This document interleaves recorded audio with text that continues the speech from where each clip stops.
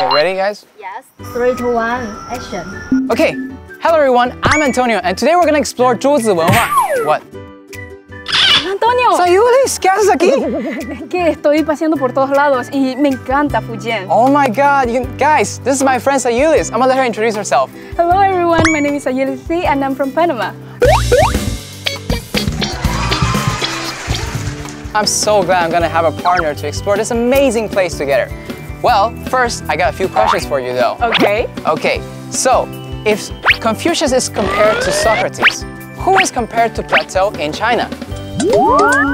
I know that one. It's Zhu Xi, or Zhu Xi as we all call. He is a famous neo-confucianist, thinker, philosopher, educator, and poet in the Song dynasty. He's definitely the master of Confucianism. All right, so when it comes to the culmination of his story, where do you think of? I'll have to mention Jinan District. Ah, you got me there. So let's go explore it together. Hey, Antonio and Zayulis, here's a few challenges we have for you. Okay. Hello, Antonio and Zayulis. Welcome to Jinan District. Today on your cultural tour of Zhuzi, we have prepared a few tasks for you guys. With these questions in hand, you shall start your journey. Hello. Hello, Antonio and Zayulis. Welcome to Hanquan Jinshe.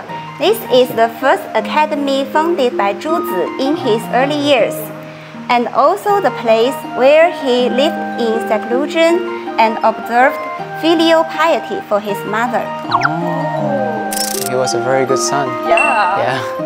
The scenic area consists of Jinxian Hou, Madame Zhu's tomb, and Tianhu Lake. During his period of mourning, Zhu Zi dedicated himself to writing. And when talking about his writing, I can think of family rites and explanation of Taiji diagram. What else can you think of, Antonio? Zhu Xi also compiled one of the first books of philosophy in China called Jin Si Lu, which was also the outline of Northern Song neo-Confucianism.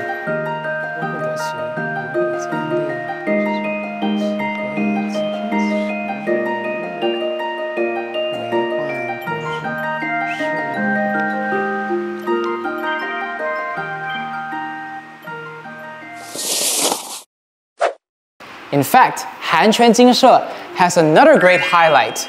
In recent years, Jianyang has used a variety of digital new media art for their exhibitions. Look! This is Zhu Zi's AI-powered chatbot. Wow, that's so cool. Look, there's Zhu Zi right there looking at us. He looks so realistic. It really feels like traveling back in time. Right? Let's go check it out. Yeah! Another interesting thing here is this smart floor, which makes every single step of yours blossom like an actual flower. To do this crossword puzzle, I did many researches in advance. Really? Let's see what you got.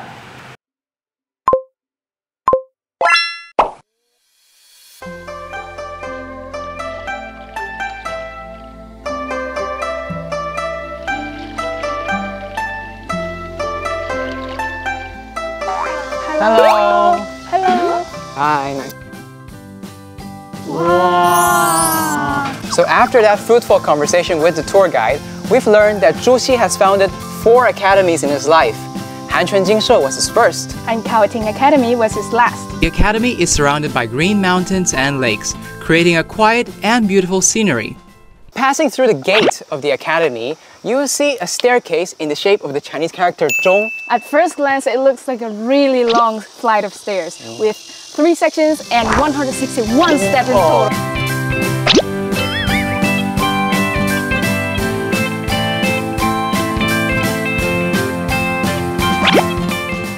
We arrived at Daoyuan Hall, where Zhu Zi once gave lectures. Walking into Daoyuan Hall, the scene of Zhu Xi giving lectures seems to appear right before my eyes.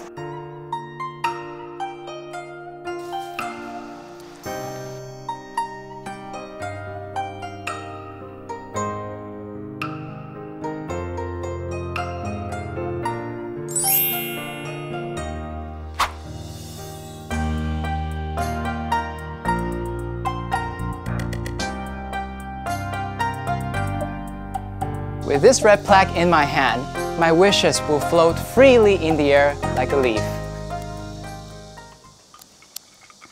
And our last stop today is Zhuzi Forest. The Zhuzi Forest Scenic Area is mainly Zhu Wengong Cemetery and Zhu Wengong Memorial Hall. Wow, Antonio, this diagram of Zhu Xi's journey is so cute!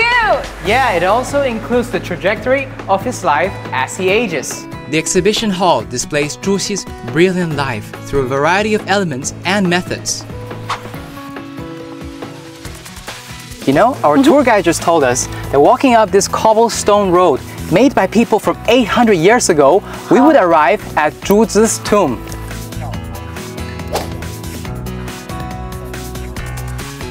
Even though these numbers reveal the rich history of Zhuzi culture, it is only when you get here that you can truly feel the cultural impact Zhuzi's cultures brings to people. As a foreign student at Jinan University, it has been not only a journey to discover my roots, but also an extraordinary cultural experience. So Jianyang has a very deep bond with Zhuzi, but it is also a land full of cultural heritage. We welcome everyone to Jianyang for a cultural journey that will stimulate both body and mind.